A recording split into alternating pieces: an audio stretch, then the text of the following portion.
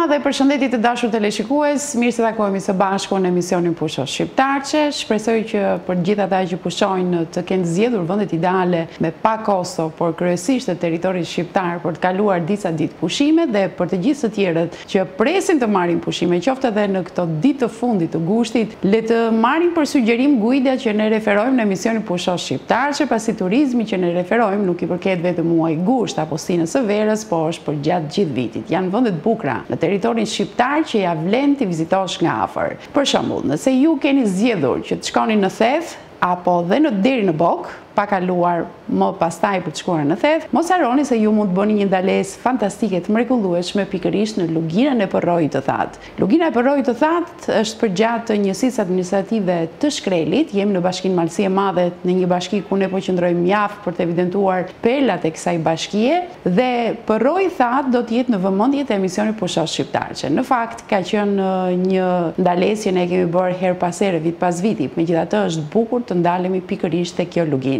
Iniciatorë për të shkuar në këtë lugin janë Taraboshi Juonior, është një klub mjaft simpatik. Kanë qenë të rriturit që kanë krijuar fillimisht klubin Taraboshi dhe më pas është krijuar një klub edhe me adoleshentë apo të rinj të moshave 14 deri në 18 vjeç, të cilët jo rastësisht kanë bërë një ekskursion. Ky ekskursion është pjesë e shkollës verore. Është krijuar një traditë tashmë që klubi Taraboshit të zhvillojë shkollën verore për fëmijë, adoleshentë apo dhe të rinj. Le të ndjekim këtë gujtë fantastike, intervistat e tyre dhe ajo që është më e këndshme, përshtatshmëria e tyre në natyrë, pra se si ata kanë zgjedhur të gatuajnë në natyrë dhe të bëjmë plane për vijimsinë e shkollës verore. Ne do t'japim edhe detaje se nga ka nisur shkolla verore gjatë këtij sezoni veror. Kësaj radhe do t'jemi tek Perroi Thate me shkollën verore, më pas do t'i ndjekim ata edhe në Theth, po jo në këtë emision, në emisionin e ardhshëm këtu në Pusho Shqiptarce. Le të ndjekim reportazhin e parë për sonte dhe mos u largoni, pasi do të kemi edhe një reportazh të dytë në pjesën e dytë që do të na çojë në Hod, atje ku mbahet Olimpiada e volejbollit. Le të ndjekim reportazhin e parë dhe rikthehemi në studio.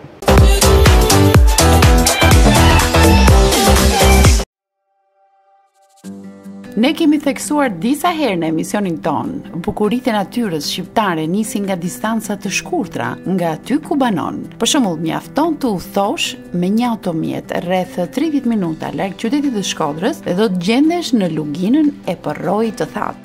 Kemi ardhur këtu duke ndjekur trajektoren Koplik e më pas Dedaj, qendrën e njësisë administrative Shkrel.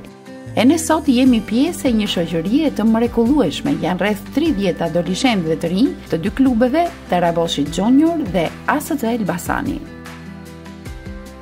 Ata janë në realizimin e shkollës verore, e cila ka në programin e saj mjaft udhëtime, të cilat kanë nisur 2 ditë më parë.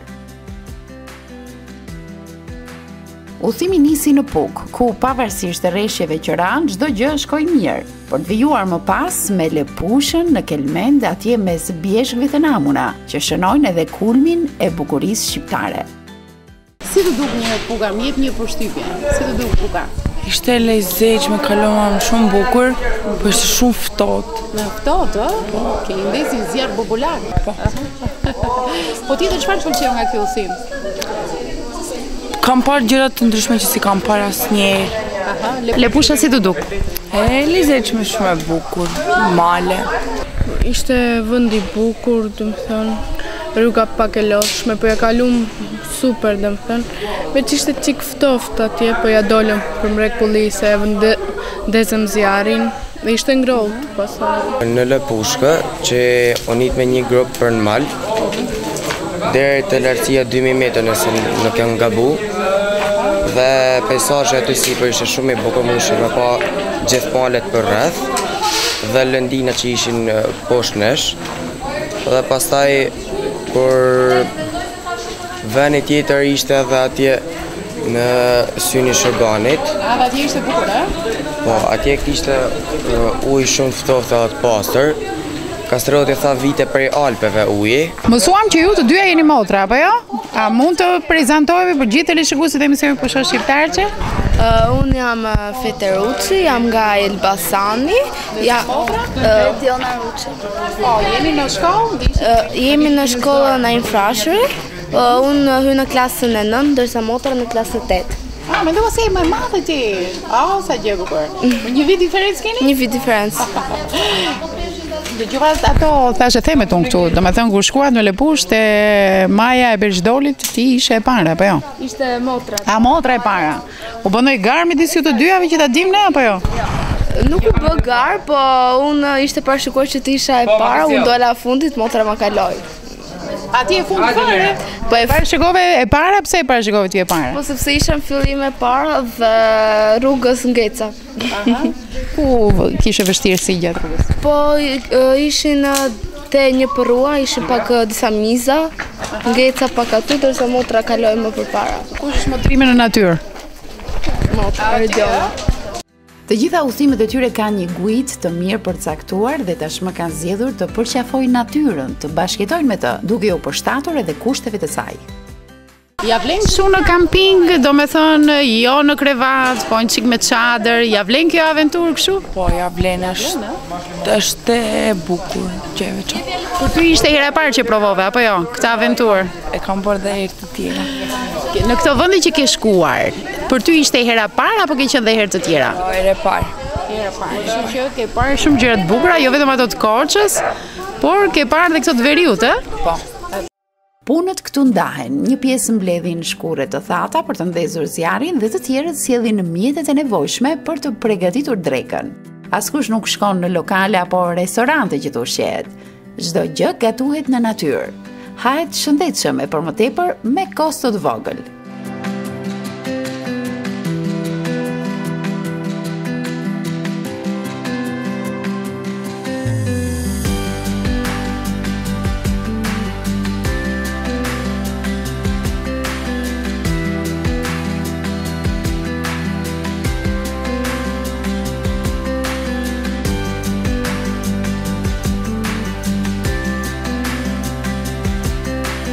Le t'japim pak informacion për vendin se ku ndodhemi.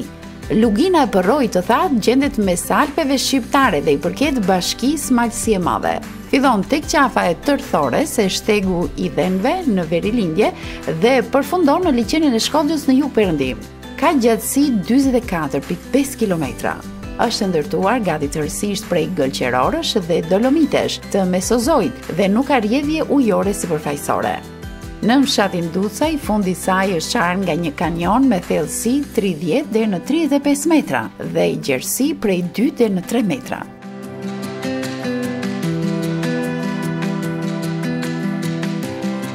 Nëse i teston këta të rinj për njohuri gjeografike, rezultojnë shumë më të aftë krahasuar me brezin e tyre që thjesht kanë lexuar në libra për Alpet shqiptare, por nuk i kanë prekur nga afër. Po vetëm këtë vlerë fitojnë ata për jetën? Është një cilësi që ne duhet ta kemi gjithnjë më shumë si njerëzim, një shkallë më të gjerë se të rritë, po e them këtë, për shkak të keq përdorimit që ne po i bëjmë natyrës. Dhe lidhja dhe aktivitetet tilla në natyrë të të rive, besoj që i bën ato më të lidhur me natyrën, kuptojnë rëndësinë e natyrës dhe rëndësinë që ato kanë në mirëqenien e saj. Dhe kjo është një gjërat më kryesore të përfitimit të rive në lidhje me natyrën. Pastaj mund të përmendim pafund, mund të përmendim bashkëpunimin, mund të përmendim njohjet, mund të përmendim këtu durimin, prakticitetin dhe shumë cilësi tjera që të mbledhura bashkë, besoj që një të ri sot e bëjnë një person më të mirë.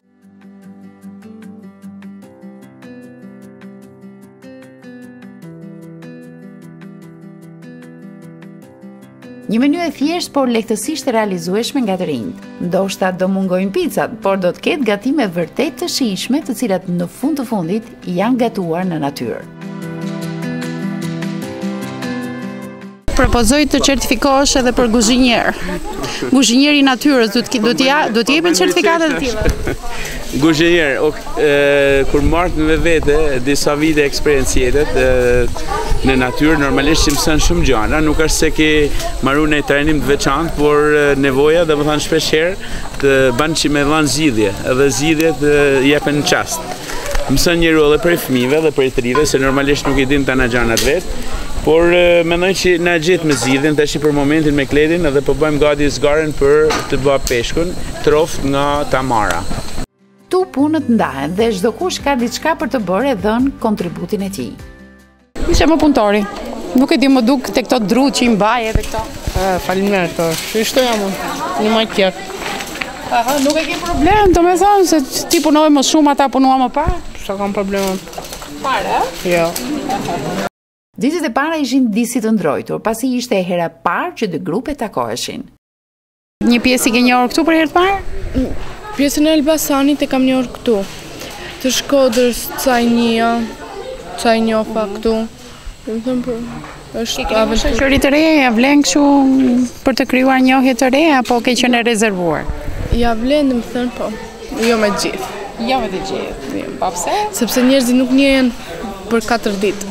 E kuptoj. Po ne bëjmë përpjekjen për të njohur për 4 ditë, apo ka ndonjë që për shembull nuk të pëlqeu që në fillim, e kuptove që ka një energji apo një tip ndryshe nga ty? Po, dhe kam njohur që është tipi im, po dhe sado të mundohesh ti me ju afru një personit, për 4 ditë nuk e njeh dot. Ja vlen këto udhime të këtij lloji? Do të thënë se njeh njerëz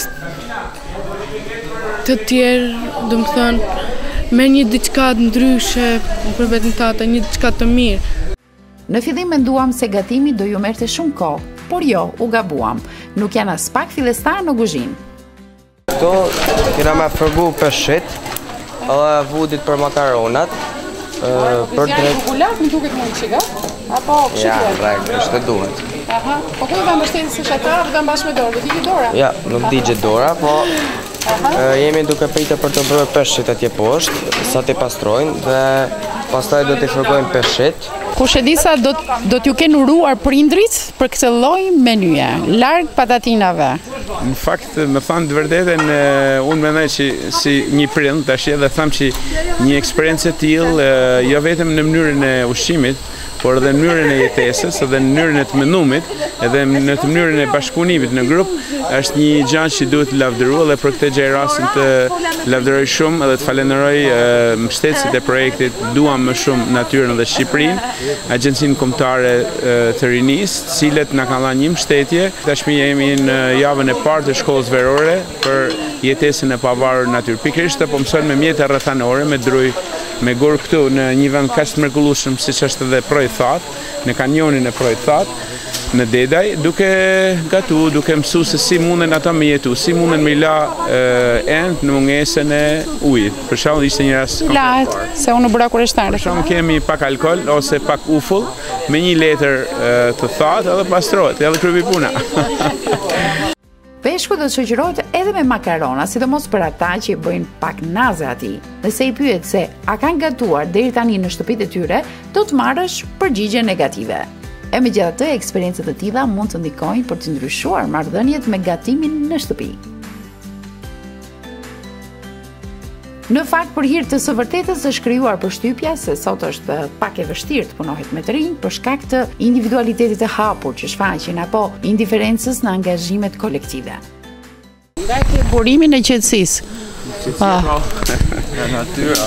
Kur jam i qetë, po kur më kapaj vrulli në fakt e kaloj pak, por shpesh herë them vetit shiko se njerëzit kanë nevojë me mësu, kanë nevojë me pas një lider i cili i udhëheq me qetësi, sepse po nxitove, po zemërove, domethënë vetëm nxjerr anën tënde më të keqen, edhe të njerëzve të tjerë gjithashtu, kështu që më bëron nga vetveti, nuk e di, domethënë e kam natyrore, natyrale.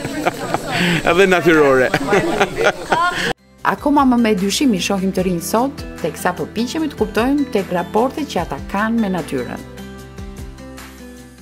Është e lodhshme me rinin sot apo jo?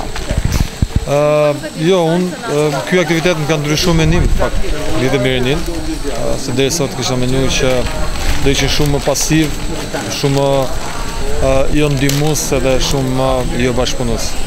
Kjo vështirësi fatmirësisht më shtrëzu, jo plotësisht, ka ngel akoma një gjëra që duhen rregullu, por që duke i dhënë ato mbështetjen e duhur dhe mbi gjitha besimin e duhur, unë besoj që energjia e të rive është tepër e fortë, jo për të bërë ata vetë kreativ, por për të ndihmuar edhe për të bërë kreativ edhe personat e tjerë që gjenden rreth tyre që për një arsye ose një tjetër mund të jenë ose ndjen paksa më pasiv.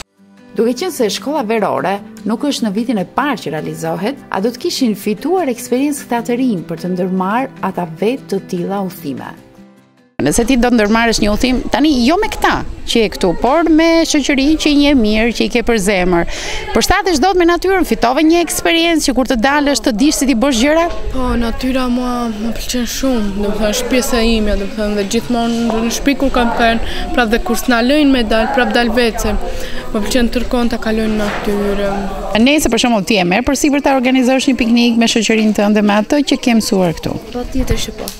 Kemi mësuar shumë gjëra këtu dhe jam shumë falenderose Zysh, Salvinës, Kastriotit, Luanit gjithë. Unë këtë vere nga numri të pyetjeve që ka ardhur gjithnjë në rëndje nga dita e parë deri sot.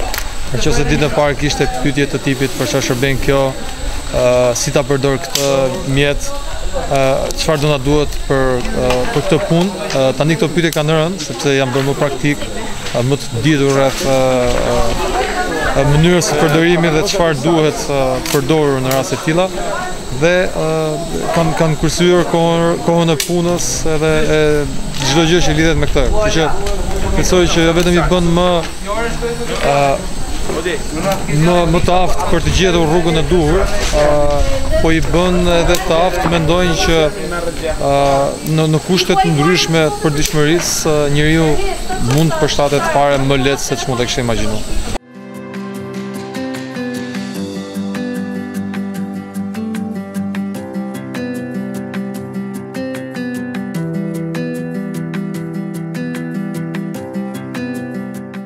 Kaseroti mua më pëlqen se si e llogaritë edhe masën, ë?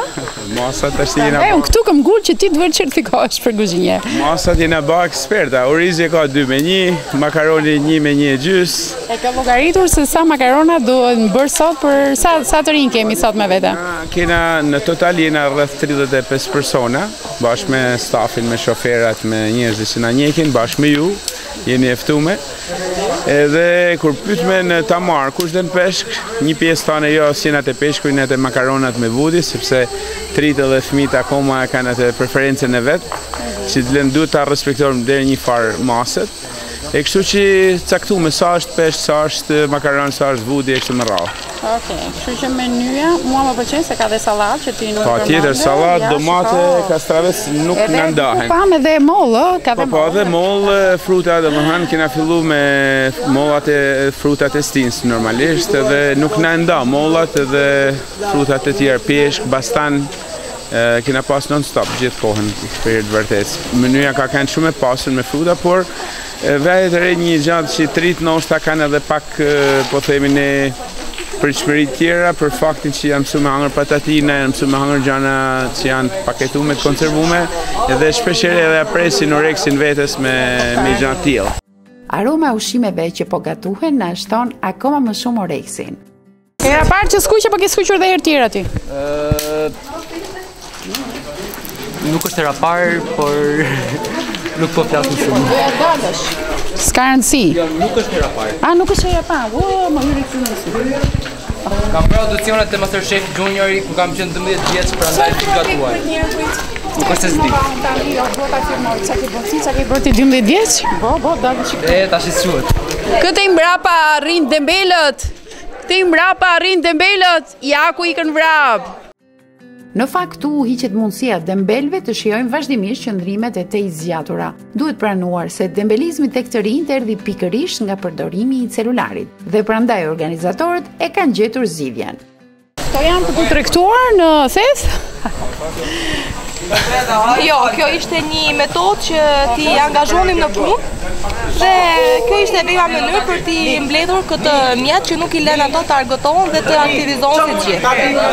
Dhe nuk e besoj. Kanë pranuar ata të gjëra po me udhë. Kishin zgjidhje tjetër. Pra këtu janë gjithë celularët. Po. Tashmë ata janë angazhuar.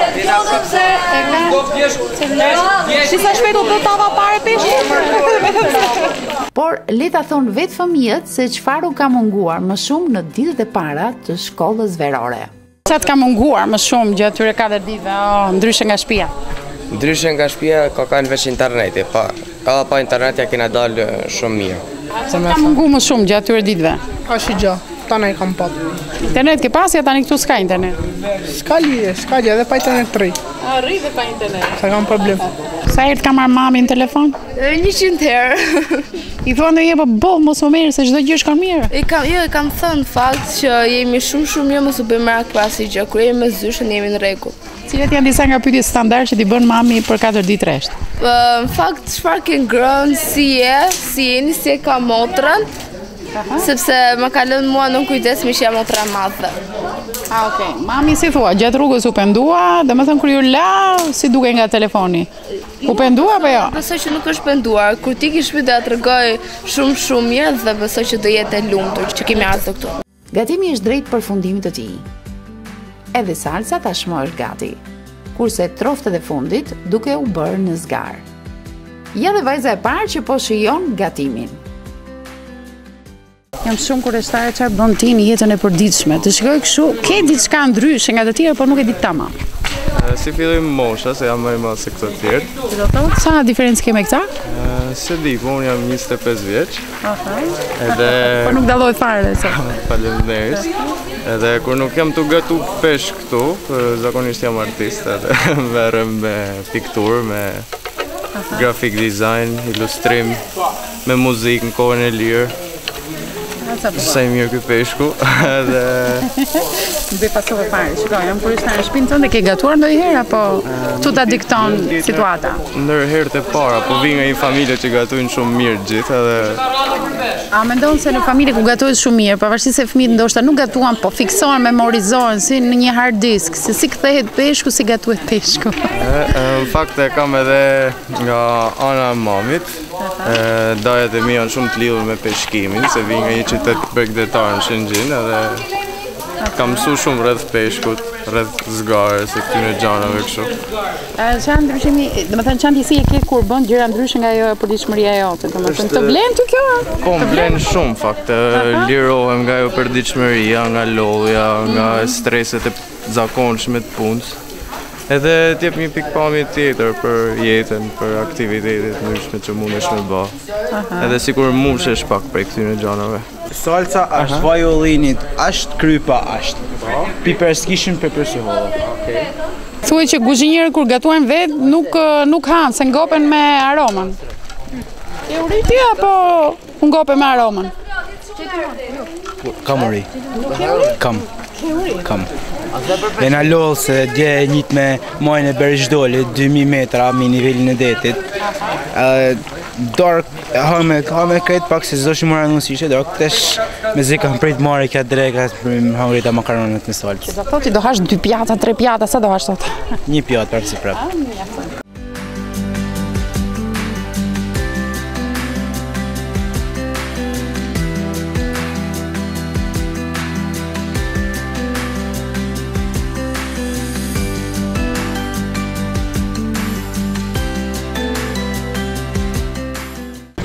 Nëse do ndajë ndonjë tillë, kush është kuzhinieri më i mirë, kujt do ja jepi vendin e parë? Kuzhinieri më i mirë është padyshim Odi, i cili flet me formula të sakta dhe shpeshherë na del domethënë situata për kontrollet, ai është shumë kërkues dhe kërkon me pas formulën e saktë. Unë jam i fije pak kështu ma me mjete rrethanore, kështu që kajherë kena edhe konflikt. Makaronat kanë dalë shumë të shijshme. Kuzhinieri bën ndarje në tasa për secilin antar të grupit. Baja, se duke? Super. Të përqenjë, Perfekte. Ore, ke gatuti ndonjëherë gjatë këtyre ditëve apo jo? Ja. Pse? Hiç. Çfarë punë bën ti? Ka pastru. Ti bën ndonjë punë këtu apo? Me bëma s'kam bë. Pak një mova të peshku, ploj pjota, kam shploj për dia. Tani I kena shploj bashkë. Ti jeton në emision kur shkosh te shtëpia, mami do të thotë, siç i bëra ti, hajde ti bësh edhe në shtëpi. Do i bësh ti apo jo? Si të teket. Mami do e ndihmojmë apo jo? Ja. Organizatorët janë dhe fundi që do të shijojnë gatimin pasi janë rregulluar të gjithë. Ndërkohë kuptojmë se gatimi që e mirë pasi tasat janë boshatisur. Çuna edhe goca, ato që kanë marrë me peshkun për të la durt, do përdorim një metodë praktike, ufull edhe letër. Pra, I pastrojmë sepse na largon aromen e peshkut. Çe bëra? Laj mirë, përke gishtat pjesën e që ke preshimin edhe shi, edhe me rrërë, edhe shikoj se s'ka ma erë peshkut. Mund lani edhe pusë, sa me fa. Për me largu peshkut. Okej? Pasi kanë shijuar drekën, nisin dhe sistemojnë gjërat. Disa pastrojnë enët me mjete rrethanore, kurse të tjerët mbledhin mbeturinat.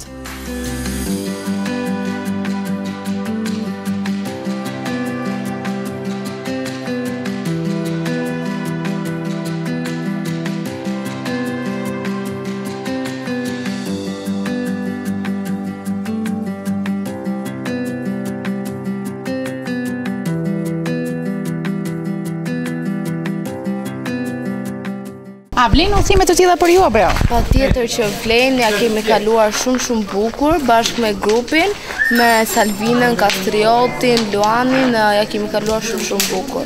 Po, ka ndonjë njeri që e ke taku këtu për herë të parë, por që të ka ecur biseda me të? Ka shumë njerëz që kanë takuar këtu, janë edhe nga Shkodra dhe nga Elbasani.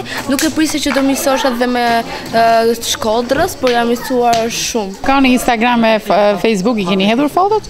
Kemi hedhur, por dejuam që t'i hedhim akoma kur shkojmë në shtëpi. Okej, reagimet e para cilat kanë qenë?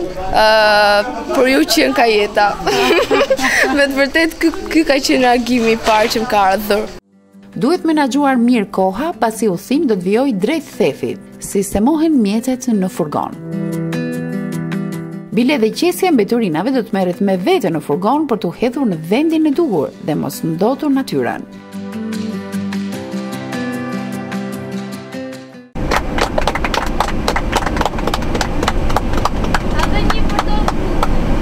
Një për ne.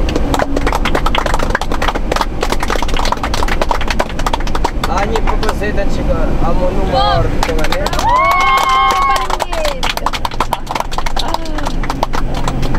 Kjo është klima që shoqëron të rinjt në furgon. Ata tani po udhtojnë drejt Bogës, ndërkohë ne do të shfrytëzojmë rrugën përgjatë Bogës për të risjellë në vëmendjen e gjithë teleshikuesve se kush është shkolla verore dhe cili është qëllimi I saj.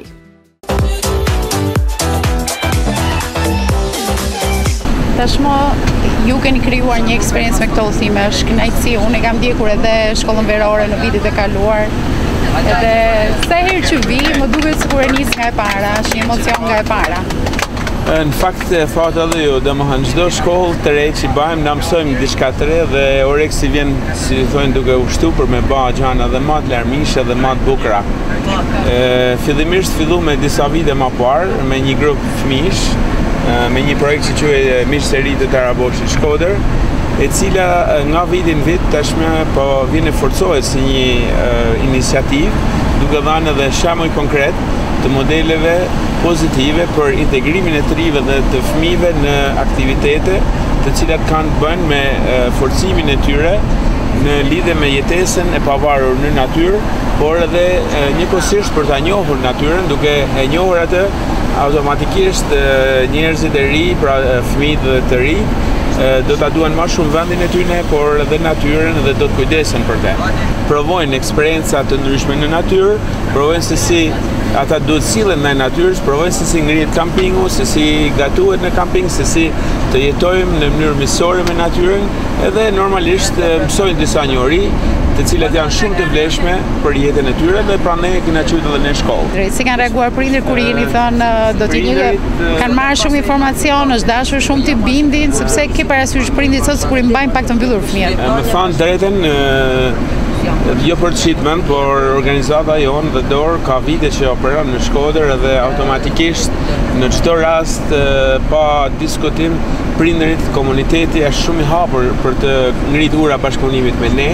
Kështu që do thosha që prindërit përkundazi kanë nxit fëmijët e tyre të bëjnë pjesë e kësaj shkolle sepse e shohin si një gjë të re, një gjë kohës, një gjë e bukur, një gjë që cila e shërben jetesës tyne, rritjes kapaciteteve tyne, rritjes të aftësive tyne, sepse sa më shumë gjëra që dish sot në jetë, është një njeri I vlefshëm jo për veten, por edhe për komunitetin. Në botë eksperiencat të tilla apo praktikat të tilla janë tashmë të njohura dhe fëmijët i përdorin edhe certifikatat si pjesë të CV-s së tyre.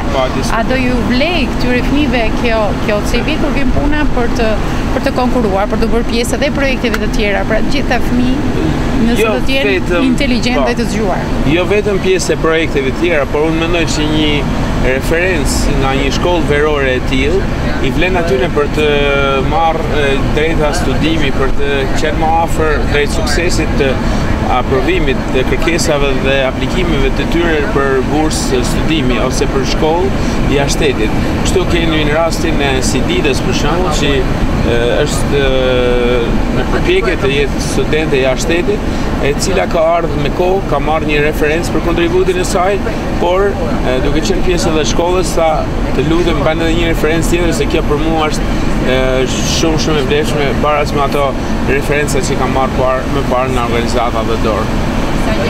Sa telefonata ke marrë nga prindrit për ta pasur pak më të qartë? Përpara kam marrë disa telefonata, ndërsa tash jam krejtësisht i qetë, asnjë nga prindërit përveç një rastit, një vajzë që ama u largu në Itali, edhe familjarët e tyre kishin me merak që në momentin që të kthehemi në Shkodër, vajzat vinë edhe të shkojnë tek gaja e saj. Pra kjo është vetëm telefonat, sepse me sinqeritet nuk kam pas asnjë ma të voglin shqetësim nga prindërit, përkundazi vetëm mbështetje, domethënë, edhe sot është gjë mirë sepse ata komunikojnë edhe me fëmijët e tyre në një orar të caktuar, se kuptohet që ne s'kemi gjithkohë në internet, s'kemi gjithkohë mundësi komunikimi sepse jemi në natyrë.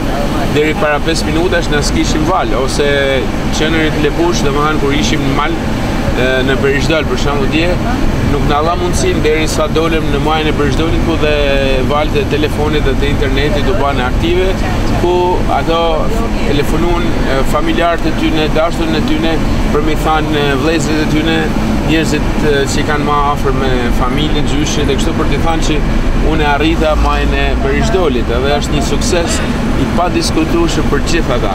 Pra nuk bëhet fjalë që ju shkoni vetëm thjesht në qendrën e asaj zone turistike, por ju eksploroni natyrën dhe kapni edhe lartësitë. Po, unë mendoj që kjo shkolla pikërisht këtë synon, domethënë që të afrojë këtë të rinj që të dalin në natyrë, por edhe të sfidojnë vetveten, edhe të bëjnë edhe njëjtje në natyrë. Për shembull, Berishdoli është një nga majët e shumë bukura që ka veriu, edhe lartësia është 1955 metra, është një vend prallor shumë i bukur me peizazhe mahnitse. Atje në pothuajse në majën e tij janë 2 stane, të cilat janë me dele, edhe i panë fëmijët, bisedume me familje që jetojnë atje, edhe u habiten sigurisht, por nga ana tjetër është edhe një motiv për këtë atëri, sepse thonë, shiko ku jetojnë njerëzit, çfarë sakrificësh bën edhe për t'jetuar pa internet, pa drita, pa ujë, domethënë ujë kanë aty, afër ujë burrim, bile kanë ujin më të pastër dhe më të mirë se ne, por në kuptimin e mirë fjas pa ato luksit që të krijon edhe komfortin që të krijon shtëpia. Nga ana tjetër, njëkohësisht edhe shkolla në Shkodër këtë herë, në qarkun e Shkodrës kishte edhe përsynim që të sjallte një personazh shumë të njohur të alpinizmit shqiptar, i cili është Luan Qosja, përndryshe i pagzuar 10 në festën e volejbollit si Luani i Maleve, i cili javën që shkoi ditën e diel ka ngjitur majën më të lartë të Jezercën që kemi ne këtu në pjesën e qarkut Shkodër. Këta të ri, domethënë, besojnë që kur Luani e bën atë, duhet edhe këta patjetër ta bëjnë. Ata kanë gjetur kënaqësi me Luani, sepse Luani është një tip social shumë, edhe kanë luajtur edhe letrash, edhe shpeshherë pyesin vetëm si ka mundësi që Luani bën komente në Facebook, luan me letra, por ai ka gjetë me atë mënyrën e vet, pavarësisht se është 100% i verbër, me mënyrën e vet ai ka arritë dhe arrin të komunikojë çdo orë, çdo minutë, çdo sekond me të rinjtë tanë, duke u bërë një shembull shumë motivues, shumë i fortë motivues, edhe shumë interesant, po thekon, edhe për ne që jena edhe pjesë e stafit. Fëmijët janë të pak të servitur me natyrën, lodhen shpejt apo jo? Ishte vetëm pjesë e ditës parë. Të them të vërtetën, grupi prej 12 vetash që u një dje, sepse një pjesë nej për të bërë xhiron rreth rrotull e Pushës, më ka surprizuar shumë sepse kohët e fundit më ka takuar që të bëj pikërisht këtë njëjtë me grupe të ndryshme, mikse, të cilat shpesh herë kanë ballë besor për shkuar për të ardhur. Por dje do thosha që më kanë befasuar me rezultatin e ecjes së tyre prej më pak se 4 orësh, domethënë njëja majt Brezhdolet nga Bujtina Alpini deri në Maje rreth 11 kilometër rrugë. Okej, mirë, ne tani po vim në Bogë, pamja që ka një mrekulli o zot i madh, është një mrekulli të shkosh, sa më që pas ka dhe pak re, ëh. Unë mendoj që është shumë interes që t'ja tregojmë edhe publikut këtë lloj pamjesh.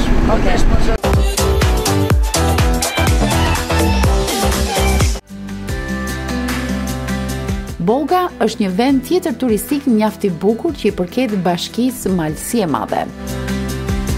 Në fakt, fshati përshkohet kalimthi prej disa vizitorëve, pasi tërheqja më të madhe e bën Thethi, nga ku dhe kalon rruga për të shkuar atje.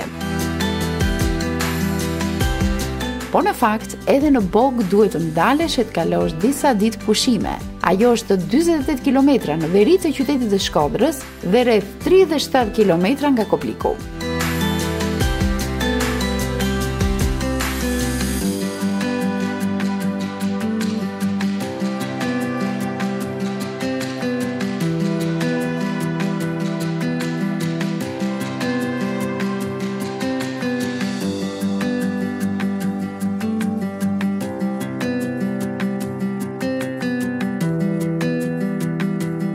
Për fat, rruga është asfaltuar dhe u thohet mirë deri këtu. Lugina e Bogës, që për nga origjina është akullnajore, ka formën e një rrethi ku male që rrethojnë formojnë kolona me lartësi mbi 2000 metra. Vendi shfrytëzohet që në kohë të vjetra për klimën, sidomos pasi përmirëson ndjeshëm problemet me rrugët e frymarrjes. Sepemi kur tani në kulmin e sezonit turistik gjejmë punime në qendër që lidhen me restaurimin e qendrës, tipike kjo për vite me radhë në turizmin shqiptar.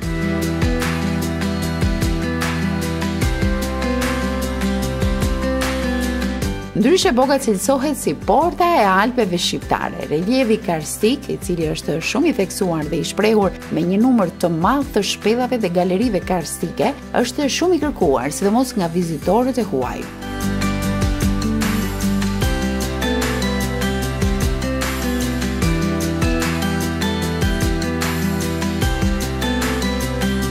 Alpet në Bogë të mahnisin me bukurinë e tyre. Nëse zgjedh ti soditësh, sidomos në orët e pasdites, është vërtet një mrekulli çdo cep i natyrës që ekziston këtu. Gjelbërimi i pafund na shoqëron në të gjitha kthesat teksa ngjitemi gjithnjë dhe më lart, për të mritur tek vendi i quajtur Qafa e Tërthores.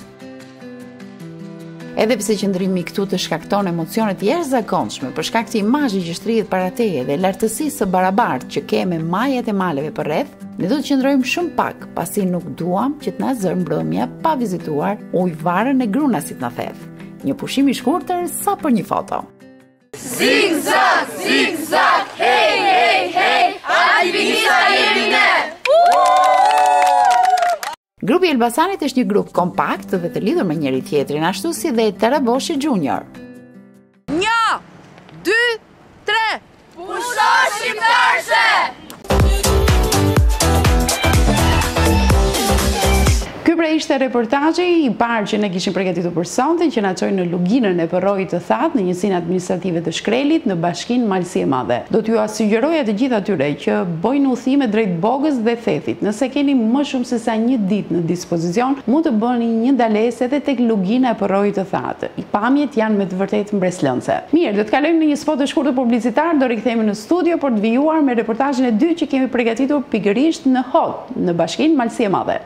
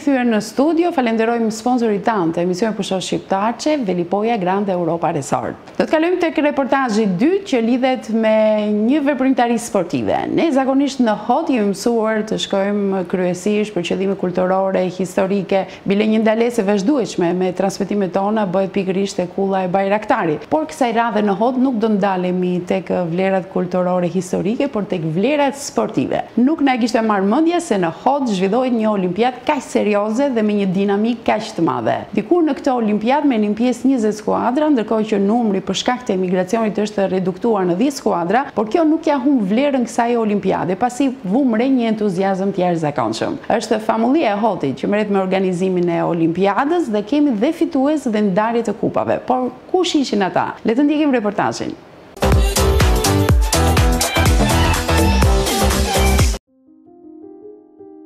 Arsyet për ta vizituar hotin janë të shumta dhe jo vetëm ato kulturore apo historike, por edhe sportive. Edhe pse kanë kaluar mbi 2 muaj nga organizimi, ndeshjet sportive të volejbollit do të mbahen mend gjatë në kujtesën e të gjithë atyre që morën pjesë. Dhe ne do të donim ta prezantonim shkurtimisht këtë aktivitet edhe për teleshikuesit e emisionit, të cilët ndoshta nuk e kanë imagjinuar se në hot bëhen aktivitete kaq serioze dhe me pjesëmarrje të gjerë të rinisë. Ka 5 vite që është krijuar Olimpiada e volejbollit, në të cilën marrin pjesë skuadra nga fshatra të ndryshëm, por dhe qendra e Malësisë së Madhe Kopliku. Shpesh ftesat janë shpërndar edhe përtej kufive të bashkisë dhe këtë vit ka pasur një skuadër nga Velipoja, ndërsa vitet e tjera edhe nga Shkodra. Fillimisht do donim të theksonim se të rinjt në Malësi të Madhe luajnë mjaft mirë volejboll. Në mjaft shkolla, kjo është një lojë e cila është kthyer tashmë në traditë dhe mes shkollave 9-vjeçare organizohen edhe kampionate, ndërsa për të rinjt aktivitetet janë tepër të pakta. Në largimin e trive, situata ka rënë në një farë depresioni, nuk bëhet aktivitete, fatkeqësisht ata që kanë detyrën për një nxit aktivitete të tilla nuk i bëjnë më, fatkeqësisht, sepse janë strukturat e bashkisë, nuk kam nis të organizojmë në aktivitet tjera, për një bashku të rit, për që të frehen dhe të vend ndukja të talentet që Zoti ja ka dhënë, se kjo është një arsye tjetër. Olimpiada organizohet nga famullia e hotit nën kujdesin e Dom Ardian Arës. Qëllimi është të rit të bashkohen me njëri tjetrin, të të bashkimi ka mundësi më të fryrë, ka mundësi edhe me zhvillu pasionet të tëna, ata pasionet fillojnë qysh në vendet të tilla, në për famullinë, në për fshatra, edhe mrapa mundet me kanë që dikush ka edhe talente mundet me vazhduar. Është ndër të paktat famulli që tregon një vëmendje kaq të madhe për rinin, duke e përfshirë atë jo vetëm në aktivitete sportive, por edhe kulturore e artistike. Dhe kujdesi ndaj rinisë nis që te krijimi i ambienteve, fale dhe mbështetjes që ka ardhur nga emigracioni. Përveç sallës së aktiviteteve, të rinjt kanë në dispozicion edhe këtë fushë mjaft të mirë volejbolli, të ndërtuar pranë kishës së Shën Gjonit në Hot, edhe kjo vetë ndërtuar nga emigrantët në Shtetet e Bashkuara të Amerikës. Olimpiada dikur numëronte rreth 20 skuadra pjesëmarrëse, por për shkak të emigrimit, sidomos dekadën e fundit, ky numër është përgjysmuar. Për këtë vit janë 10 skuadra, domethënë 6 skuadra djemsh e 4 skuadra vajzash. Por në vitet më pashme ka pasur edhe 20 skuadra, që janë një përfshim i madh. Edhe për arsye që ka pasur vetëm interesim, por interesim ashtu, ka pasur më shumë të ri. Fatkeqësisht shihet situata të rit janë largu, por si do me kanë dëshira e pasioni që kanë për sportin, i ka bën që të grupojnë, të bashkohen, të vazhdojnë. Emigracioni ka bërë të vetën, dikur sheshi këtu mbushej plot për plot nga të rinjt. E megjithatë, edhe sot entuziazmi i tyre është i dukshëm, sidomos kur arrin fitoren. Rëndësishme se këtë kampion, rëndësishme është impenjohen, të rinjt impenjohen, e kanë një dëshirë, kanë pasion, sikur të shetë edhe ta. Veç pasionit të ne, shihet edhe pjesëmarrja e njerëzve, edhe njerëzit që ndjekën me shumë kënaqësi gjatë vitit. Ndeshjet e nisura 3 javë më parë u finalizuan më datën 4 qershor 2022. Ndeshjet si për djem e vajza janë zhvilluar me sistem eliminimi, ku në finale kanë dalë për djem Rapsha me Velipojën dhe për vajza Kopliku me Hotin. Famullia e Hotit për 2 ekipe fituese në këtë olimpiadë ka shpërndar kostume sportive dhe topa volejbolli. Dëshira, pasioni që kanë për sportin, i ka bën që të grupojnë, të bashkohen, të vazhdojnë. Edhe këtë vit. Ekipi gjimnazit Sherif Hoxha Koplik për vajza fitoi në finale kundër ekipit të Hotit, duke u shpallur kampion. Ndërsa për djemt këtë titull e mori ekipi Velipojës duke mundur atë të Rapshës. Domar Dianara, famullitar i Hotit, bëri thirrje për më shumë aktivitete, duke nxitur struktura përgjegjëse për organizimit të tilla që të vendosen në lëvizje, pasi edhe në këtë mënyrë ndikohet në mosbraktisjen e vendit nga të rinjt.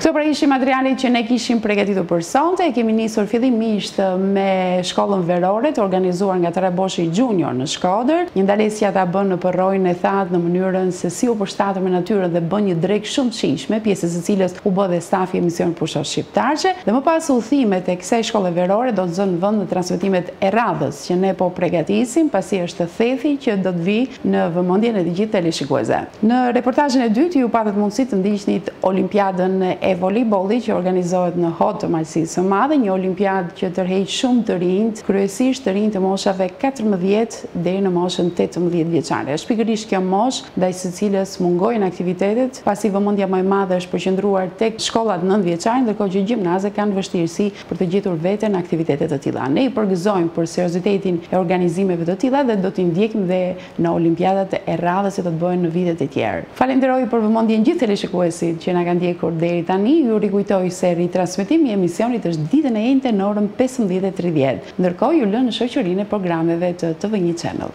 Bashkë natën e mirë.